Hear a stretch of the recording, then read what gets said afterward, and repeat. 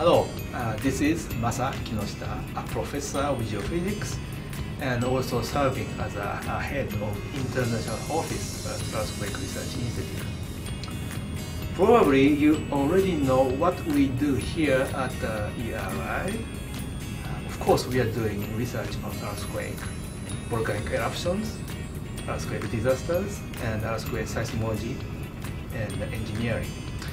So maybe you are interested in making some visit to ERI for a short time or long time.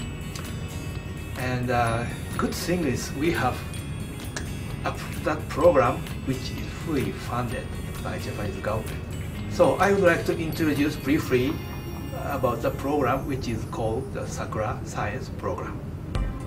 Sakura Science Exchange Program is hosted by JST, or Japan Science and Technology Agency.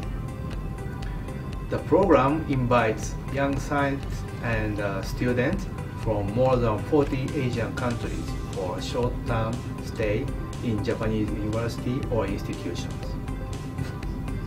As one of the Sakura Science program, our program invites 10 graduate and undergraduate students to ERI, Earthquake Research Institute of the University of Tokyo, for 3 weeks. Since 2014, we have invited 66 students from 8 countries. Although it is not long enough, we believe that it helps improving their research career as well as contributing to the earthquake and volcanic eruption researches.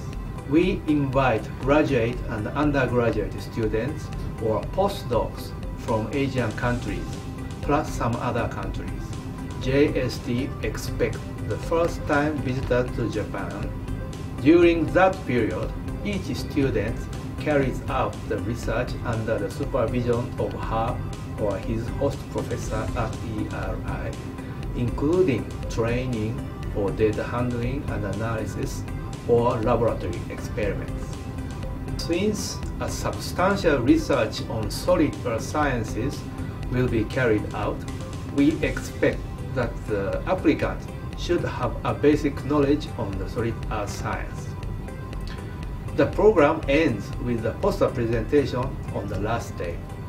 Also, during the weekend, we plan a field trip to volcanoes or earthquake fault sites.